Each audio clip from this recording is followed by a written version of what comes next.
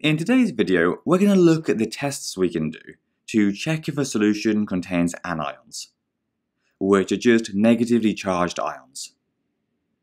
So we'll cover the tests for the carbonate ion, the sulfate ion, and the halide ions.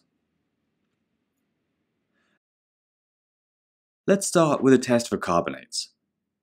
This test relies on the fact that if a carbonate reacts with an acid, it will form a salt, carbon dioxide gas, and water.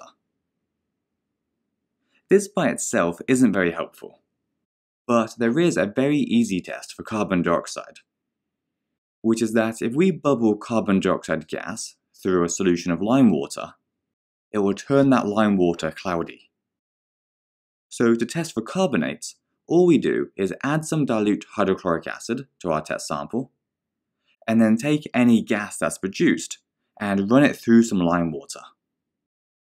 Because if carbonates were present in the original sample, then carbon dioxide will have been produced, and so it will turn the lime water cloudy.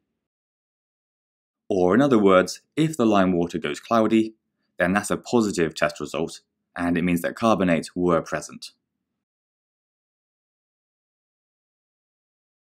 Next up, we have the test for sulfates, which also has two steps. The idea behind this test is that if we add barium ions to our test sample, then they'll react with any sulfate ions present to form barium sulfate, which importantly is a white precipitate. So if we see a white precipitate forming, then we call that a positive result, and it tells us that sulfates are present in our sample. Now that's the theory behind the test, but let's now look at the two steps themselves. Before we can add the barium ions, we need to add some dilute hydrochloric acid, which will remove any carbonate or sulfite ions in our sample. The reason we do this is because these ions are basically impurities, and could also react with our barium ions to give us a white precipitate, which would confuse our results. Once we've done this and got rid of those impurities, then we can add the barium chloride solution, which is the important one that contains our barium ions. And so at this point, if any sulfate ions are present, we'll see the white precipitate form, and that will be our positive test result. The last test we need to look at is the one for halide ions.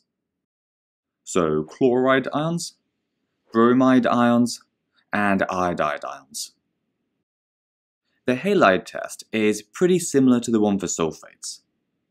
But for the first step, instead of adding dilute hydrochloric acid, we add dilute nitric acid to get rid of all of those carbonate and sulfite impurities. And for the second stage, instead of adding barium chloride, we have to add silver nitrate.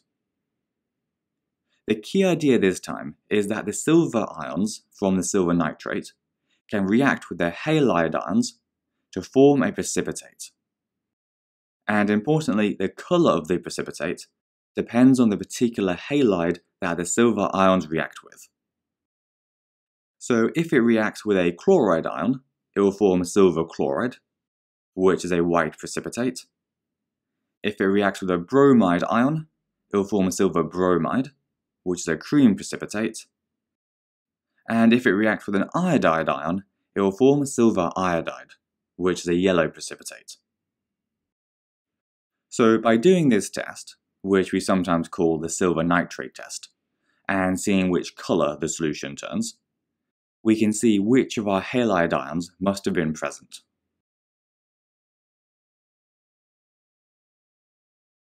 Anyway, that's everything for this video.